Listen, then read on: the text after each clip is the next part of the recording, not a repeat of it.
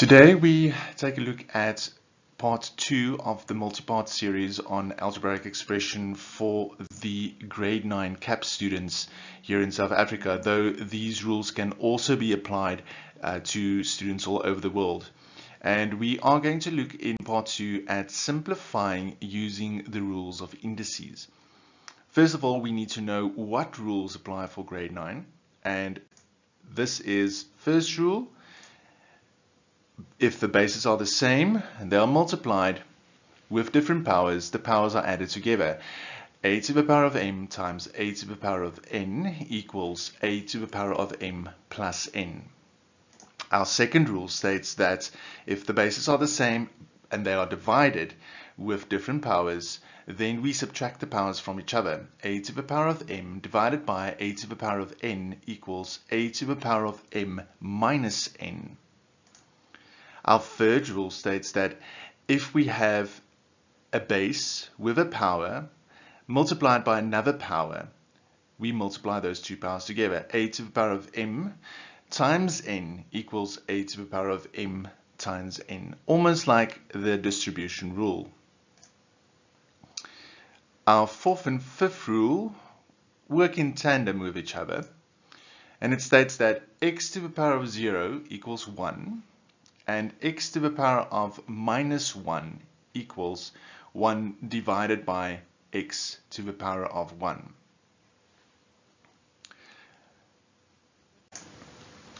In our first calculation we will be performing, we are going to have a look at x to the power of 2 times x times x times x to the power of 4. First thing we need to see is that all our bases are the same, yet the powers are different. We have to the power of 2, we have to the power of 1, to the power of 1, and then to the power of 4 again. We're going to apply the following rule. We're going to, just to show you, I've just written out the implication that x is to the power of 1 and x is to the power of 1. And by using our first rule, if the bases are the same, we add the powers together. We are going to add all our powers together to 1, 1 and 4 to get to our answer. So simplified, this becomes x to the power of 8.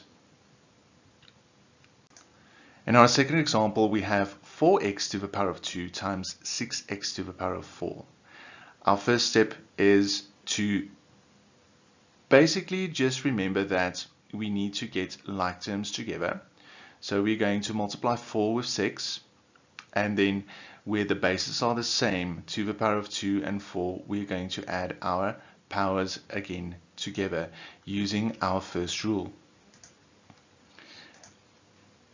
We are going to get 6 times 4 is 24, and then x2 plus 4, which will give us 24x to the power of 6. In our next example, we have 12x to the power of 2 times y divided by 4x times y to the power of 2. And what we're going to do first is we are going to just rewrite the whole thing. You don't have to rewrite it like this at all. This is just to show you the steps that I'm going to take. And we're going to use our second rules on both sides. So we're going to divide 12 by 4,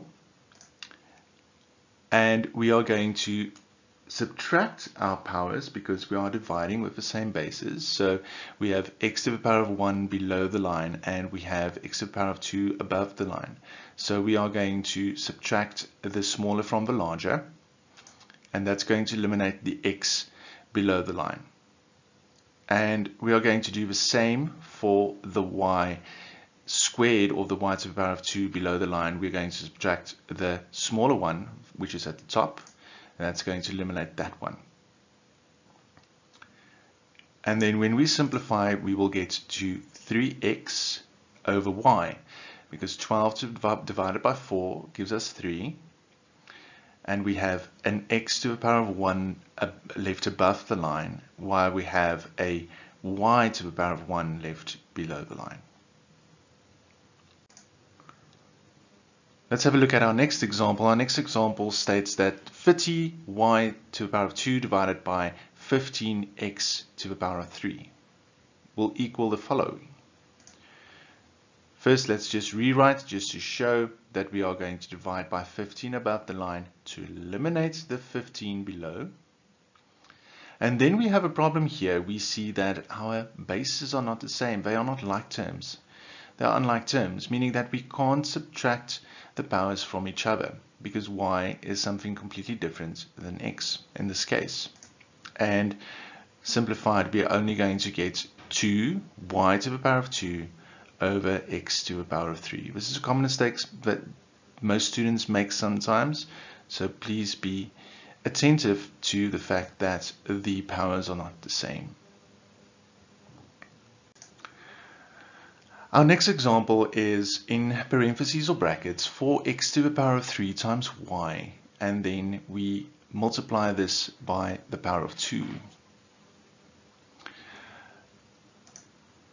First, let's just write out that 4 is to the power of 1 and y is to the power of 1 as well. Our next step will be to multiply or distribute the power outside the brackets to each one of these parts of the term that is given by us. So we're going to distribute to the power of 2. We're going to multiply 1 with 2, 3 with 2, and 1 with 2. And then we will see this is the third rule that we've used. And this will give us 4 to the power of 2, x to the power of 6, y to the power of 2. Simplifying this further, we are going to get 4 to the power of 2, which is 16, x to the power of 6, y to the power of 2. And that will be our answer. In our next example, we'll have a look at, in parentheses or brackets, 2x to the power of 2 times y, all multiplied by the power of 2, times, in parentheses or brackets, 3x to the power of 3 times y, all multiplied by the power of 2. I'm just going to show again that in expanded form, we will have all those powers of 1s, and we are then going to distribute the outside powers into each bracket using our third rule, which will then give us 4x to the power of 4 times y to the power of 2 in brackets still, times by 9x to the power of 6 times y to the power of 2. Now, in this step, I skipped just writing 2 to the power of 2 because 2 to the power of 2 we see as 4, and 3 to the power of 2 we see as 9. But our calculations are not done yet. We still need to work out the last part, the last and final step. So in our next step, I'm going to add the like terms together, or the coefficients together, not the like terms, the coefficients, in fact. And then I'm going to add the powers together of the same bases, x to the power of 4 and x to the power of 6, and y to the power of 2 and y to the power of 2. And then I'm going to see that I'm going to get 36 x to the power of 10, y to the power of 4. In my final calculation I'd like to share with you is quite a complex one. We have the following. We have in parentheses or brackets 2x to the power of 2 divided by 3y to the power of 3, all multiplied by the power of 2, times, above the line we have parentheses y to the power of 3 multiplied by the power of 3, and below the line we have 2x to the power of 3. Our first step in this equation is to use our third rule and distribute the power or indices outside of our parentheses or brackets in order to get rid of our parentheses or brackets. And when we do this, we'll see that we get 4x to the power of 4 divided by 9y to the power of 6 times y to the power of 9 divided by 2x to the power of 3. our next step will be to multiply the two fractions together in order to get one fraction. And this is done by basic multiplication. Doing this, we will get 4x to the power of 4, y to the power of 9, divided by 18x to the power of 3, y to the power of 6. Next, by using our second rule, we will subtract the smaller powers from the larger ones for the same variables. X to the power of 4 minus 3 and y to the power of 9 minus 6. And finally, we will simplify further by finding the highest common factor between 4 and 18, which in this case will be 2. And we will then have our final answer, which is 2xy to the power of 3 divided by 9. And this is the furthest we can simplify. This is quite a tough one. There's a lot of things that we need to do and remember.